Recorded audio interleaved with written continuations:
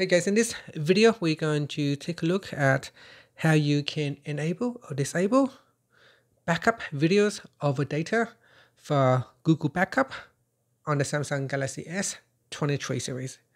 First, tap on the home button to go back to the home screen.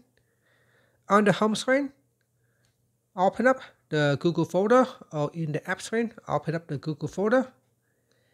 Next, tap on Photos. Now this is Google Photos. And from here, tap on your profile icon. Then we scroll down and tap on Photo Settings. Next, tap on Backup. In Photos Backup, scroll down and tap on Mobile Data Usage. Then, at the moment, it is grayed out because I have choose no data, so I have disabled it. Now, if I choose Unlimited, then this option becomes enabled, and I can choose to turn on or turn off backup videos over data. So if you switch it off, then for videos, you will not be able to use mobile data to backup.